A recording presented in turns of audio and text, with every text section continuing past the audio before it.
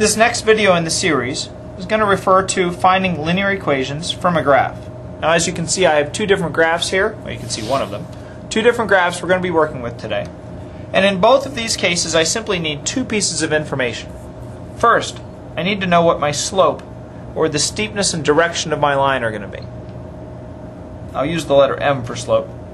And slope is described as rise over run. That's how we would often define slope. So in this case, what I'm going to try and do is find two different points that touch some of these crosshairs. So I'm going to look around carefully on my graph, and I see 2 points that are jumping out at me already. I also see some others. I see a point right there, and I see a point right here. I see a variety of points. Any of them would be functional. We'll just go ahead and use the two darkened ones, though, that I have. And let's go ahead and deal with our rise and run. From this point to this point, how much do I go up? Well, I'm going to rise 1, 2, 3 layers. So my rise is going to be 3. And because I'm going up every time, I'm going to associate that with a positive 3. Now, from this point, I'm going to move to the right 1, 2, 3 places to get back to that second point, or some people might say to get back on the line. That was a 3 again, and a move to the right is considered a positive move as well. So a positive 3 divided by a positive 3 is a positive 1. So my slope now is 1. My y-intercept,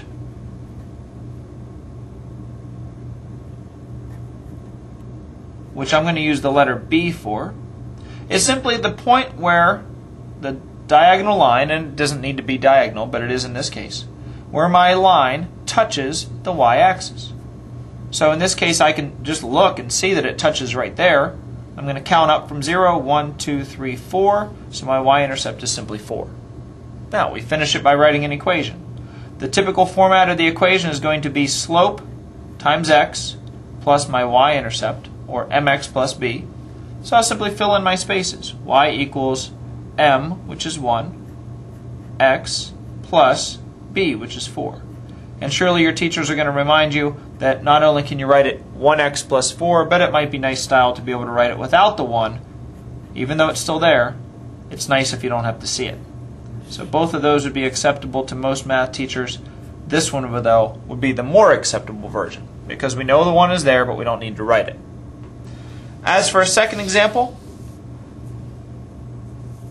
we have another x-y axis, another line describing some sort of a linear function. I'm going to do the same pattern. This time I'm going to deal with slope as a rise over run. And again, I see some points that are marked. I'll choose this one and this one for variety. I'm going to go for the lower one if I can, and I'm going to rise up 1. No, that's not enough yet. I'll rise up 2, and that's on the same level. So a rise of 2 goes on top. Now my run, I have a lot of these. 1, 2, 3, 4, 5, 6, 7, 8, 9, 10.